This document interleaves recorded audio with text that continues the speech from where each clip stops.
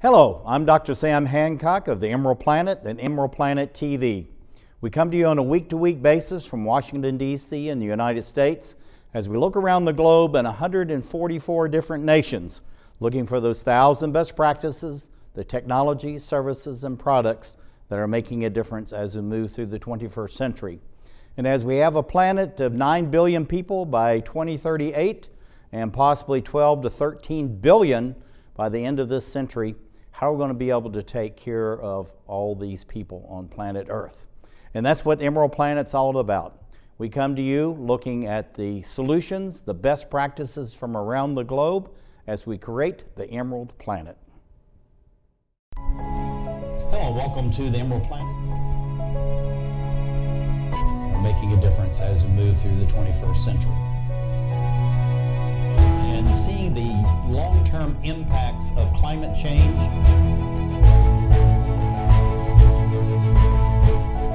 We're glad to have you. Thank you for being with us.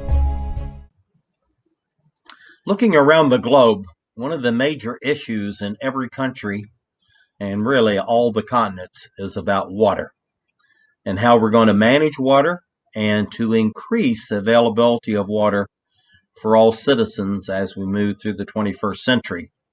And I have a gentleman that's joining us from Lisbon in Portugal, and he's a worldwide expert on MARs, Managed Aquifer Recharge.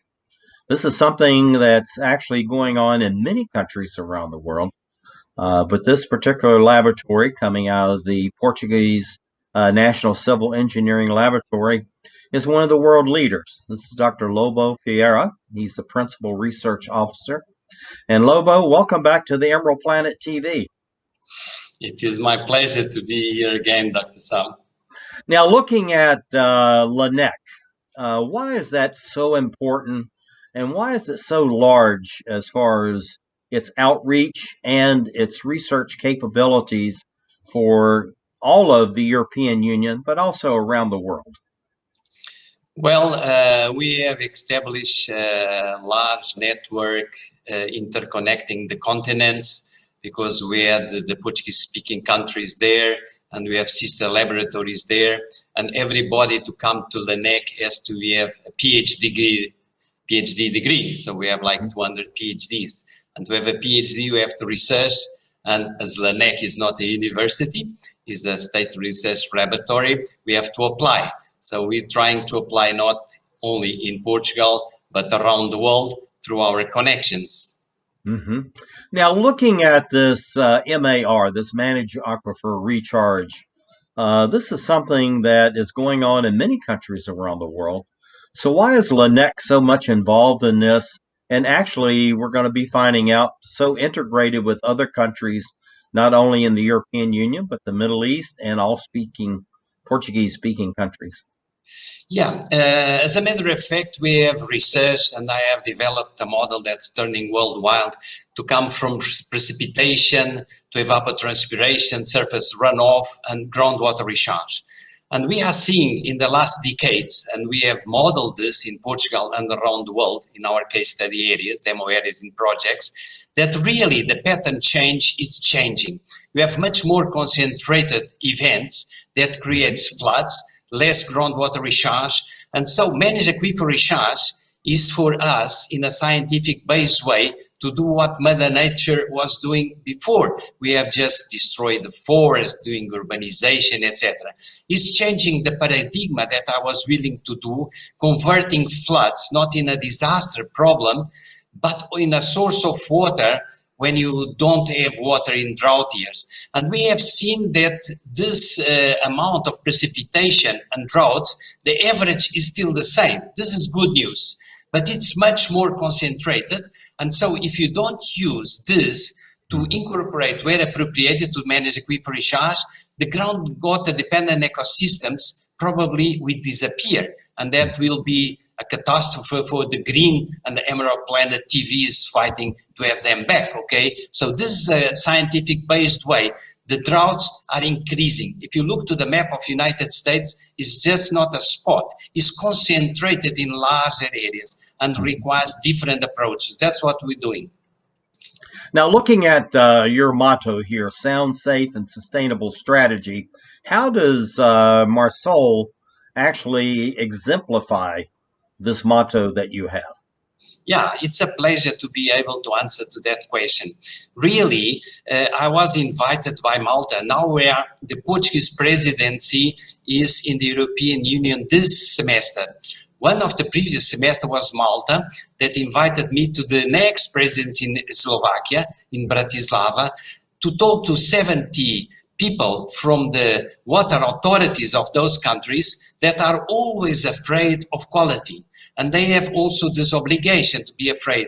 But a lot of times they forget what's happening in the Mediterranean area, Southern Europe, like California also. It's not Mediterranean, but the climate is Mediterranean, or Australia, etc. And the quantity, much of the time, is overlooked. So what we would like to say here is that we have proved in so many case studies through our modeling, and we are doing the same here in MARSoluT at the moment, creating man-made soils to remove pollution so that we can incorporate in a safe, sound and sustainable way. For instance, let me give an example in northern Italy. The water coming from the Alps, from all those beautiful areas like Lake Como, etc., they have like thunder floods. And then if you incorporate this in large dams, that will create a buffer zone for the floods not going to the Po River, you are able later to release this water in a very nice, appropriate way to be incorporated in the ground where the farmers have overpumped the groundwater. So floods convert in a source of water and you come back both things. That's what we are targeting to do, and to create the ability in, well, European Union, where we are having a strong dialogue, that this has to be tested. And the Framework Water Directive allows us to do that. But the water authorities in most of the countries, they are still afraid. That's why we have put this decision maker brief to launch that we know. Of course, we have risks, but we are aware of those risks and we know how to combat those risks. Yeah, and looking at it as far as MARSOL, looking at these various strategies, it's not just one strategy, it's as many strategies as possible in order to capture, sequester, process, and then properly use the water. So looking at the different images that we have here, Lobo, how is this combination helping to even out the ebb and flow as far as water? We have too much 1 month, we're then almost immediately into drought, and it's constantly up and down. How do we level out the availability of water? Yeah, I love those pictures, because those pictures have always a problem. But through the MARSOL, we got them to be as a solution, learning for the others. For instance, you have in Israel, it was one of the demo areas that we have, Merkorot, they are reusing like almost 80% of the flash water, the flush water. So you go in wastewater, go to treatment plants, and you reinject that. In Europe, we are a lot far from that area, probably 12% or less. So we are treating ourselves like rich water countries, and we are not.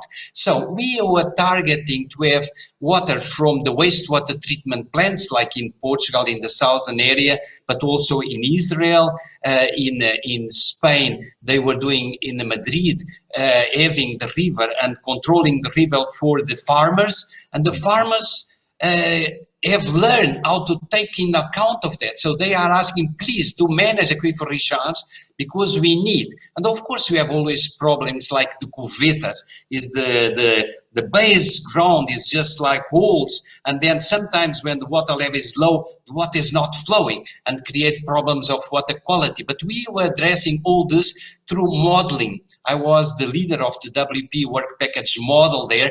Model is a simulation of reality. So you put everything that corresponds to our world, and you test not only on the physical area like this, but you test. You see myself in a red shirt there trying to have an experiment, a tracer experiment, where we have several piezometers. You inject this water with a tracer, and then you detect later what is the response of the ground, underground, the aquifer. So you plug in the models, the values that we've detected there.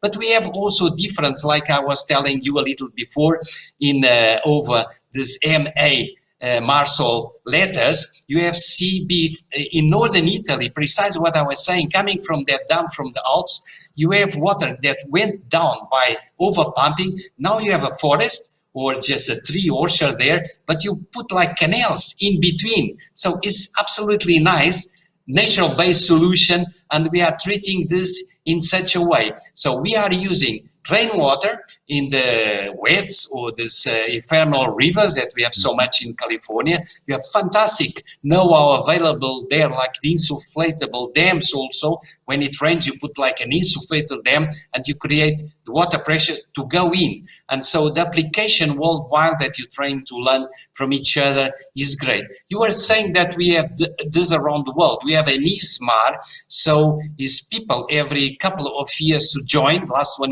was in Madrid. I was in Abu Dhabi before, and so like 300 people were showing how to apply in Namibia, in the sponge cities in China, in Brazil, the similar concept of sponge cities there. So in Chicago, I was there in Chicago, and we have parks in Chicago where the kids are playing in the ground, but it's just like a soup dish. You don't notice, but when it rains, the water stays there. You don't allow the kids to go, and this water goes slowly to be released. So this is very nice. It was just not so long ago, 96, the first ever diffuse pollution seminar in in Chicago. This is all novelty. So through EmeraldPlanet TV, I think that we can say to the others, we trust on the solution. Let us try to apply. Right. Now, looking at this very complicated system, I put this up here. You shared this with us, but let's look at it in reality. What are we seeing here, and why does this work?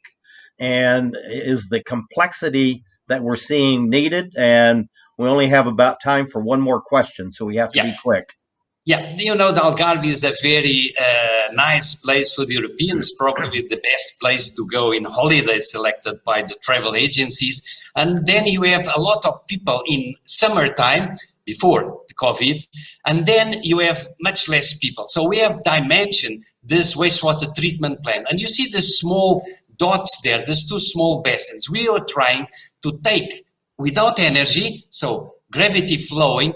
Instead of going to the rivers with a lot of nitrate, you just put them through these basins where we create the man-made soil to remove the pollutants, to go to the streams that afterwards go to the aquifer. So removing the pollution, and then make this useful for agriculture with the control, the protocol of the quality that the Portuguese government is trying to say to the farmers. You need this type of quality. We are able to give you this. So don't use for lettuce, use this for orchards. So the control of quality is a must. We are trying to test here. And also in the lab, the picture before, it was just the cut of this. You see, you have the basins there, and you are simulating in a model, reduced model in LNEC precisely to correct this and to remove the hydrocarbons, pesticides, so that we are in the safe side in quality too. I do believe. Okay, Lobo, we got 30 seconds.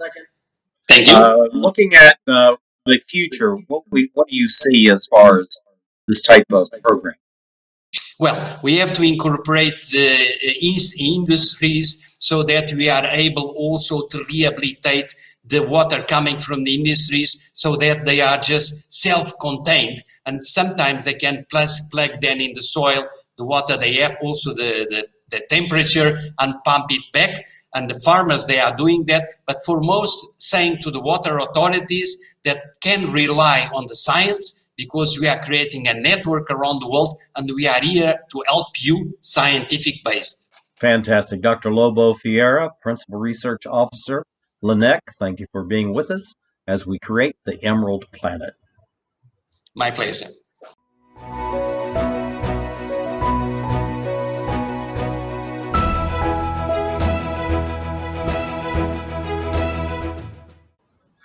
Looking around the globe for the major issues facing planet Earth, of course, centers around water and managing water in areas where you have too much at some times and then droughts almost immediately following. We have someone that's coming from the Technological University of Darmstadt in Germany. This is Professor Christoph Schüth, and he's talking about MARSOL and MARSoluT projects. And these are very important as far as where we're going to create what's known now as new water. So Christoph, welcome to the EmeraldPlanet TV. Thanks for having me. We're glad to have you here. Tell us a little bit about the history of your university and why is it so much involved in this MARSoluT and the MAR movement? Technical University of Darmstadt is one of the technical universities in Germany, and these technical universities are focused on solving problems, actually. And the University of Darmstadt was founded more than 100 years ago, about 150 years ago. And this is mainly engineers, but also some part of the university is natural sciences. And together with the engineers, the natural science group is developing solutions for one of the major problems that we have in our world, and this is the access to enough and clean water. Yeah, and looking at this chart here, this is something that we've been sharing about this MAR. Why is the management aquifer recharge becoming such a topic literally every place on the planet Earth? This is because there are several reasons for this. One of the first reasons is that we have, of course, a growing population on Earth and we need more and more water. The second reason why it's becoming an issue is also that we have climatic changes. So we have in places of the world less water available, but we need to supply more water to the populations.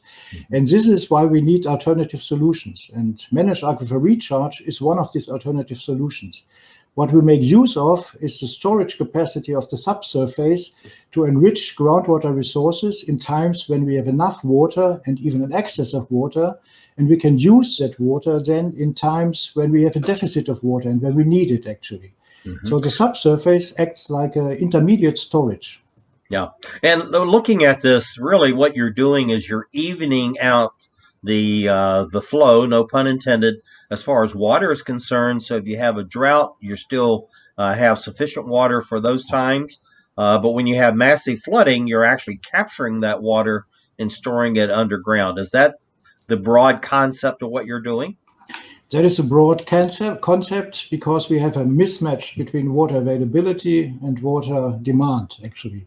And this mismatch can be covered by intermediate storage. And one of the water sources that we can use is runoff. If we have high precipitation rates, we can capture that water. But of course, there are other water resources available, like treated wastewater, which typically has a pretty good quality. And these sources can also be used and can be infiltrated for later usage. Now, looking at the work that you are doing, you're going across much of the European Union. We have the 8 countries listed here. Why is it so critical that you do this research, the studies, and the publishing, which is very important, as far as these 8 countries? What you see here is that these 8 countries are located in the southern part of Europe, in the Mediterranean. And if we forecast how the climate change will affect these countries, we might experience a 50% decrease in the available water resources by the year 2100. So we have to prepare, actually.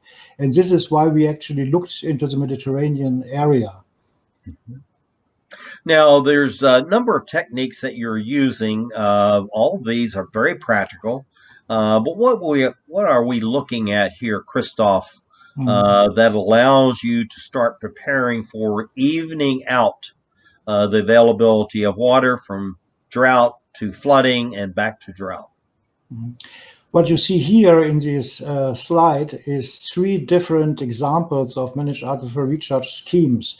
And this is also the concept of the MARSOL project, or was the concept of the MARSOL project, that we use basically different experimental setups, different field sites, different sources of water to cover a very broad range of available water resources for storage. And that also made the project so interesting and so important, because we are not focusing on one specific source. We are covering a huge range of different water sources and different infiltration mechanisms that we have in order to find the best solution for a specific place. Now, looking at this chart that we have here in front of us, tell us what we're looking at and why is this so important to understand, and also very important for the public to understand.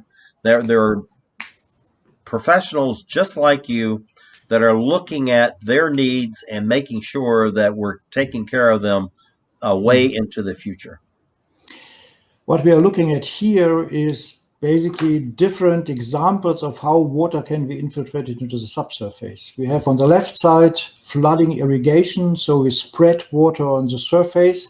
We have in the middle basins or ditches, so which are dig into the ground, and we might also have wells or shafts where water is directly infiltrated into the subsurface. What we also see here is that the unsaturated zone, this is basically where we infiltrate the water into, can be used to polish water quality. And the thicker the unsaturated zone, the higher there is the retention capacity to remove, for example, contaminants that might be still present in the water. So if we have a thick unsaturated zone, the retention capacity is very good for contaminants, and the source water quality can be basically somehow not as good as compared to the example that we completely infiltrate the water into wells, directly into the aquifer. So the source quality has to be very good if we directly infiltrate into wells, into the aquifers, and it can be of less quality if we have a thick unsaturated zone where the infiltrated water can be somehow improved in quality due to microbial degradation processes or sorption processes, removing contaminants from the water phase. Now, looking at let's stay on this, Christoph, if you don't mind, for just another question in a minute. One of the things, as far as most water experts, they're always looking at quality, and they forget about quantity. And as we move forward through the 21st century, less and less quantity is available to many communities and many countries. So how what we're looking at right here, Christoph, helps to balance quality but also quantity? You're raising there a very important point. Of course, there's quality aspects. This is very important, but the quantity basically is also a driver of our research. The quantity issue can be addressed by saying, I do not need the same quality for every purpose. You know, if I produce drinking water, the quality has to be different to water that I might use for agriculture or for other purposes. Right. We call this concept fit for purpose. So you have to treat the water according to the expected need for the water. If you need it for agriculture, you can treat it differently, or you can even reuse water for agriculture without much treatment. So the quality aspect is one thing, and the quantity aspect is another thing, and they are connected somehow by this thinking that you need a specific quality for a specific reason, actually. Now, looking at the beneficiaries and the partners as far as this MARSoluT, you are the coordinator for this. Tell us a little bit about this broad collection, both beneficiaries and partners. What you see is exactly something that is needed for projects like this. We have beneficiaries, that's the people involved getting money from the European Union in this case, and we have the partners that are very interested in the output of our research. And what you see here is a collection of research institutes, of universities, of companies, and also about regulating agencies. So you need the whole range of stakeholders in order to make a sound project. Yeah, it doesn't make any sense just to do research without connecting that to companies later applying that research and to regulatory agencies that have to somehow develop the regulatory framework, how this technology can be used later in the field. So this was the general setup. We have partners from research, from universities, from companies, from regulating agencies. And that makes completely sense if you have a technology that you would later apply in the field. Now, how does this give comfort to, there'll be millions of citizens watching this across 214 countries and territories, just this simple chart, how does this give them comfort that you really are the professionals, the researchers in water, really looking after their benefits and their future and their families? What you, for example, see here in terms of partners, on the right-hand side, you see MARSoluT, for example, and MARSoluT is the water supply company of Israel. So these are the people responsible for water supply of a country. And they are involved here as they are expecting that the results are usable for them. The next point I would like to make is I'm a researcher. And what we do as a researcher, we produce output in terms of publications. Publications go through a review process. So colleagues of mine get these publications, they look at it, and they determine whether it makes sense what we do or not. And if it makes sense, it's published. And we publish, of course, our results a lot, and all partners do that because we are open for discussion also. So the results we present are discussed, they are acknowledged, and if they are okay, they are published. And this output gives us confidence that what we do is correct and what we do has a kind of scientific basis. Now, looking at this very complicated structure, I don't want to spend a lot of time on this. But again, going back to the quality versus quantity issue, or I shouldn't say versus, quantity and quality issues, how does this directly relate to that and the research that you are doing at your university? What you see here in this slide is basically the setup of the MARSOL project. And I brought that up because I wanted to show you how complex such a project can be and all the factors you have to consider. If you, for example, focus on this activity line 3, you see everything that is involved in such a large project. It's investigation and monitoring techniques, modeling techniques, technical solution, benchmarking, water quality.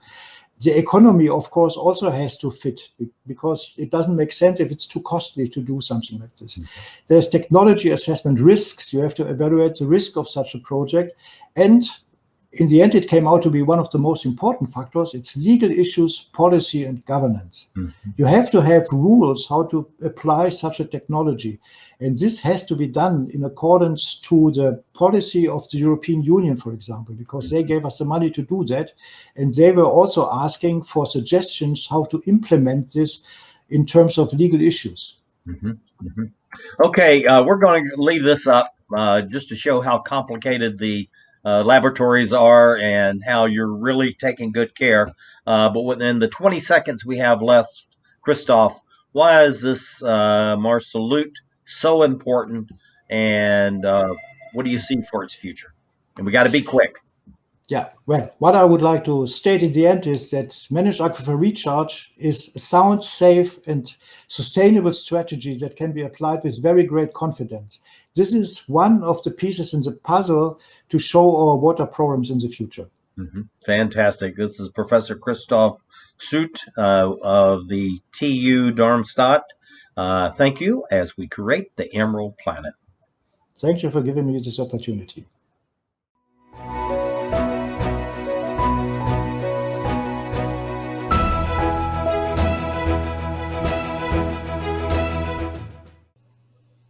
Looking around the globe for those 1,000 best practices, we're looking for countries in which they are actually addressing the issue of water and how do we create new water for expanding populations in very dry conditions. We have Dr. Daniel Kurtzman, who is with the Agricultural Research Organization of Israel, and they've been working on and dealing with the lack of water since the beginning of the Israeli state. And Danny, welcome to the EmeraldPlanet TV. Thank you, Sam.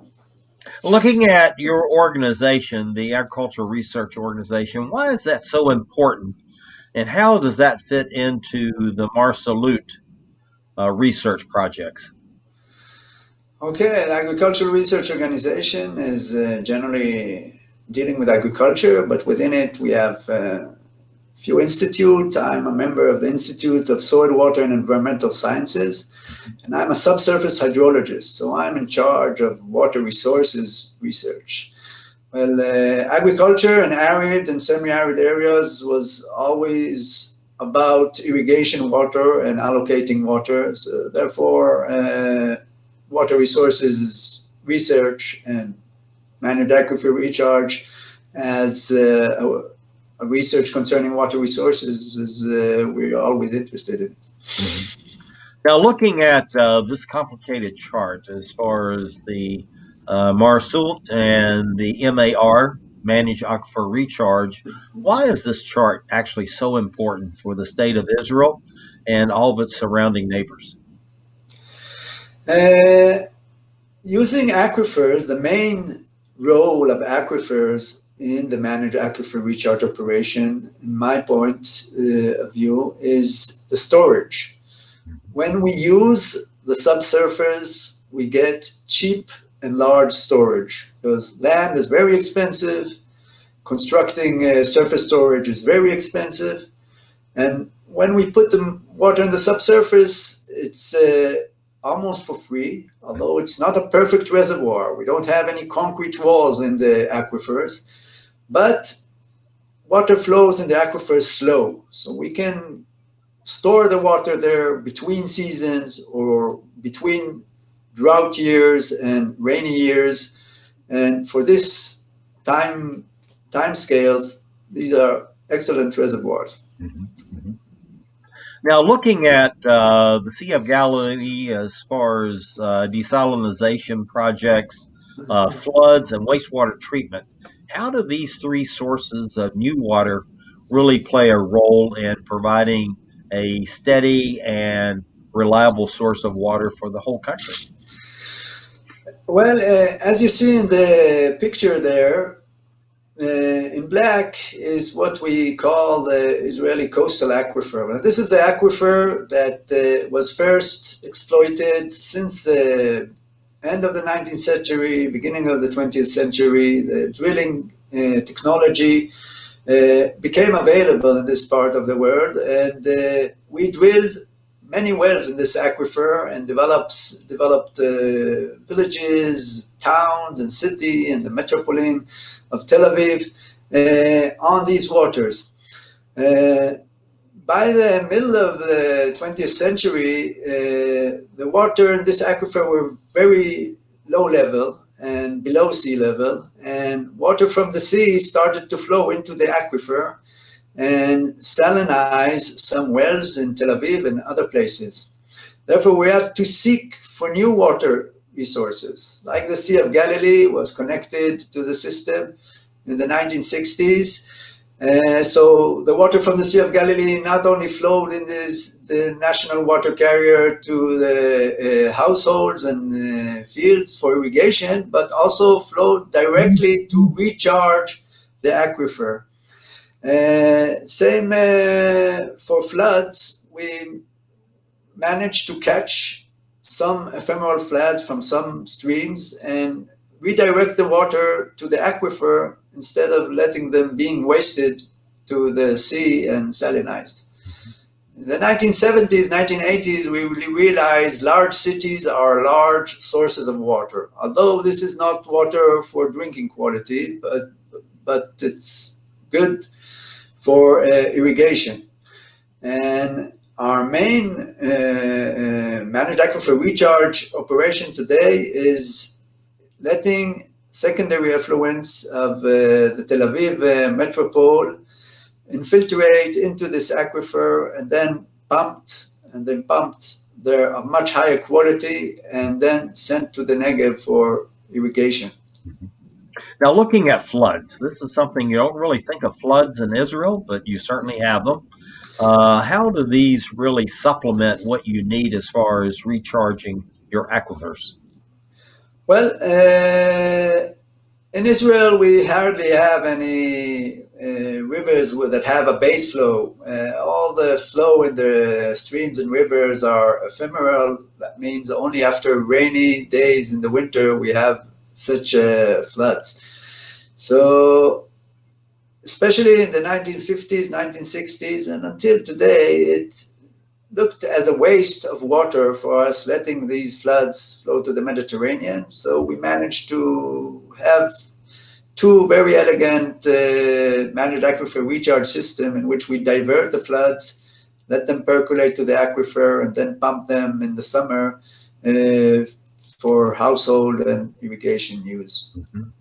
Now, looking at wastewater treatment plants, how do they fit into the schema along with your seawater desalination plants? So let me go back to the wastewater treatment plants. Okay. Today, a large portion of irrigation water in Israel are based on treated wastewater. Actually, about half of the water allocated for agriculture is wastewater treatment plants. And the largest project is taking all the treated wastewater of the Tel Aviv metropole, which is about a third or 30% of all the wastewater in Israel, and taking the effluents of a secondary wastewater treatment plant that we have south of Tel Aviv, it's called the Shafdan, and letting them percolate to sands that we have, sand dunes south of Tel Aviv, and then pump them through dedicated wells, and they all go through one red pipe, large diameter pipe, 130 kilometers south to the Negev desert, and we irrigate them, and actually this project enabled moving the center of mass of food production in Israel south to desert land, to cheap land. Before it was in the center where the prices of land are higher. And another thing, agriculture also contaminates groundwater, especially with nitrates. This way, when we irrigate in the desert, we don't have an exploitable aquifer below. So it's better to have the intensive agriculture down there in the desert, and Tel Aviv wastewater is the source of most of the agriculture there. Now, seawater desalination is a very expensive type of water, but yet it's still critically important for Israel. What are you learning from your research that actually can apply to other desert or semi-area countries, and also may be available on the seacoast for cities across the world? Yeah, okay. Well, when I said storage, towards the 21st century, Israel realized no matter storage, we need more freshwater sources. And the reverse osmosis technology came to a point that it met the Israeli economy, and the people the household people, not farmers, can pay for this water. And since the last 15 years, a great deal of the fresh water that we drink and some of what we use for irrigation is desalinated seawater. The thing is, of course, 99% of the time, the desalinated seawater are produced and put into the national water carrier, and they're used directly. But there are points in time where you don't want to stop the very large desalination plants, as you see, from working. But the demand for water is not as high, like in the winter, or when times when the national water grid goes through, you have to fix it. So at these times, we take the water and store it in the aquifer. And what we learned from our research, that the quality of the water improves with this process because the desalinated water lacks some important minerals like calcium and magnesium.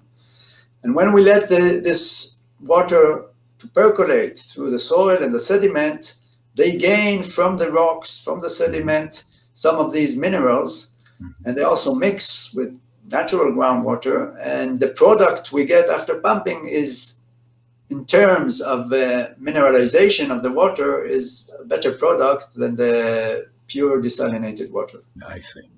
Now, what is this about MARSoluT, cheap water storage? Well, MARSoluT is the project all four of us that are interviewed today are involved in, and it all deals with managed aquifer recharge. Well, I put this slide because I want to emphasize what I think is the most important role of managed aquifer recharge, and it's the cheap water storage. So that's not for MARSoluT, it's only a logo of our project, but it is. And the second most important thing that I just talked about it, that managed aquifer recharge is also a good and cheap water treatment. So these are the two things I believe are most important in managed aquifer recharge. Okay, we're going out on this. We're just going to leave this up because we've run out of time. What do you see for the managed aquifer recharge as a system across the world, say being adopted over the next 5, 10, or 15 years? And you have about 20 seconds. We got to be quick. Yeah, well, today about only 1% of the water abstracted in the world is water that was recharged, managed, not naturally.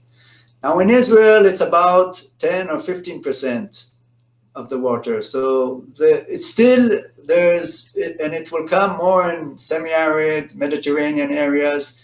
It's a way to save water, and as I said, store water and treat water, that I'm sure it will grow. Okay, fantastic. This is Dr. Daniel Kurtzman, the Agricultural Research Organization of Israel. Thank you for being with us as we create the Emerald Planet. You're welcome.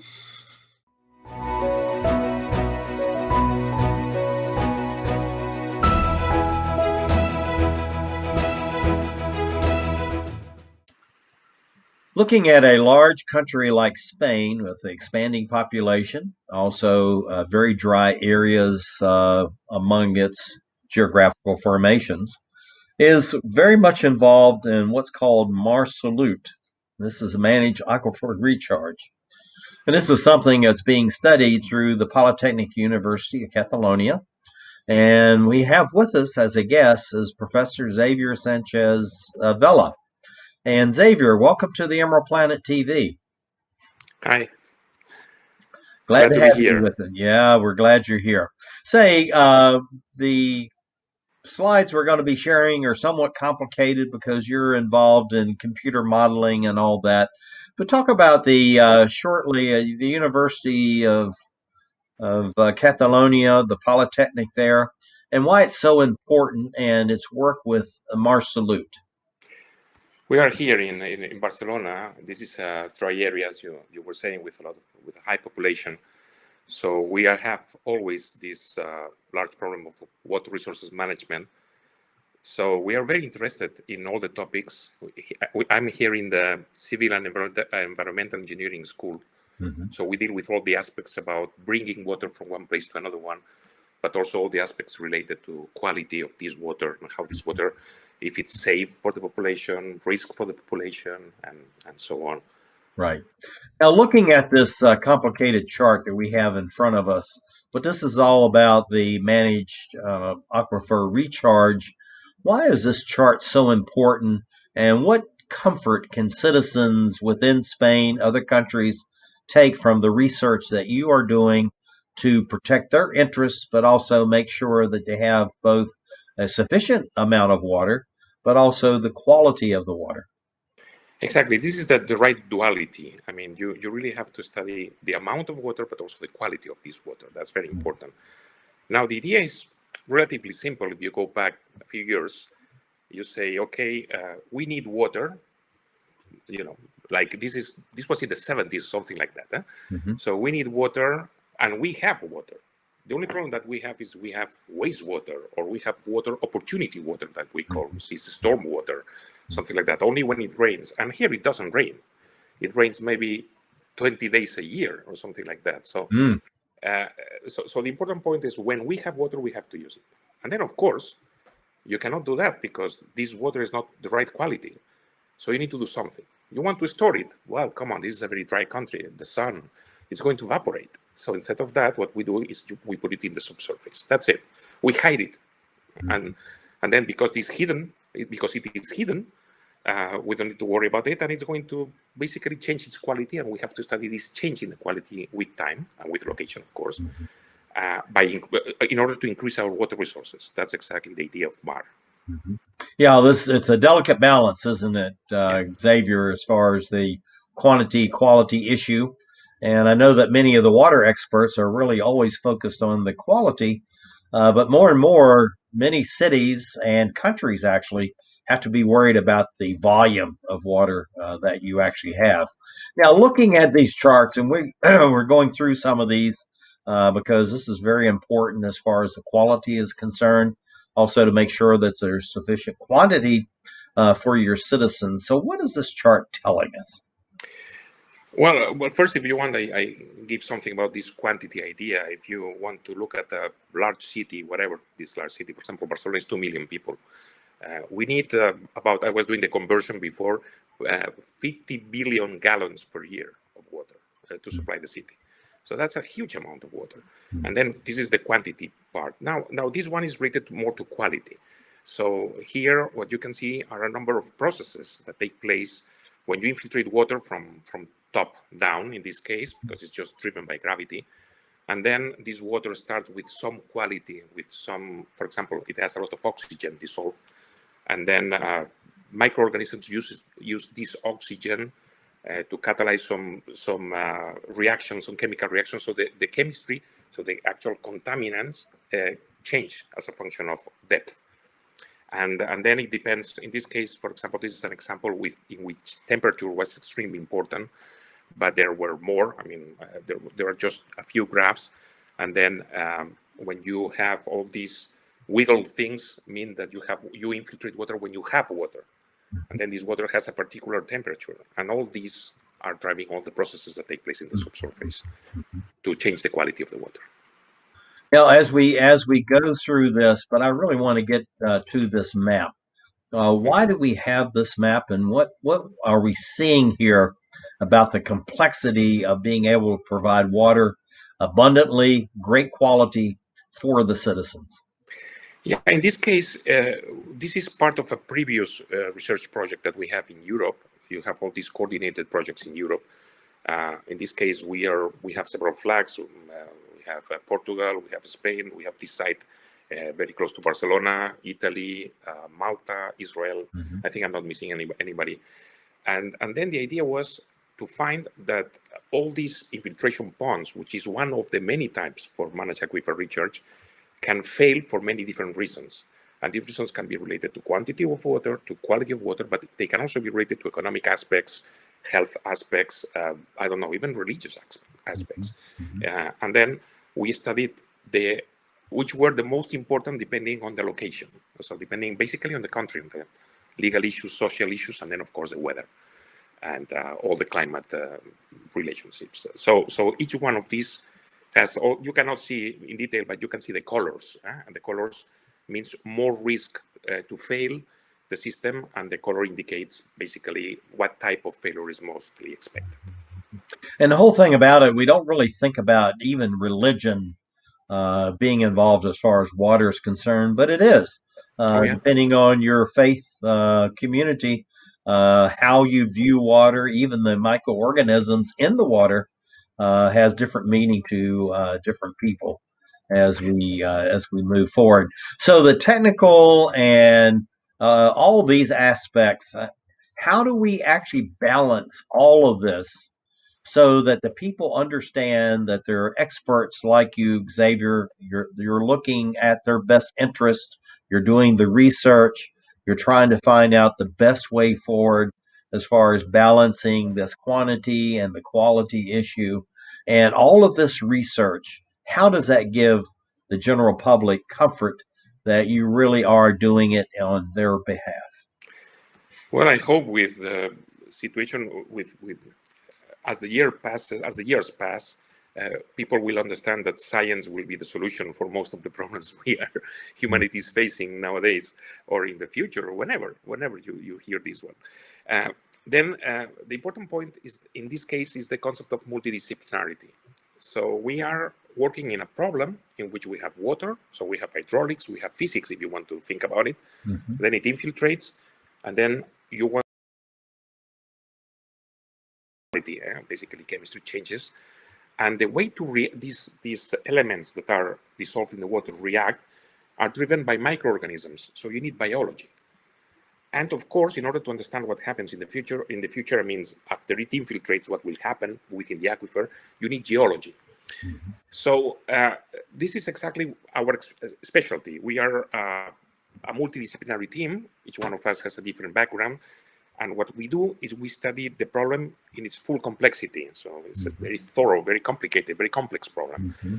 It's even more complicated because one thing affects the other one. Okay, so chemistry affects biology, biology affects infiltration capacity affects food that is driven to the bugs, and whatever. I mean, it's kind of very, very complicated. And that's exactly the idea. You can solve, or sorry, you can understand the problem in terms of equations. And then what you need to do is to solve equations. And solving equations, of course, you need computers to do that because they are very, very complex, coupled, sophisticated, heterogeneous, whatever, all kinds of complexities you can imagine. And that's the idea. What we want to do, answering more in detail your question, I think I was just answering another question, basically. No, the idea is how to convey this to society, and that's a problem. Sometimes when you talk with university professors, that sometimes we are not that good on this topic. But we need to convey that using water, managed aquifer richer is safe. I mean, that's an important point.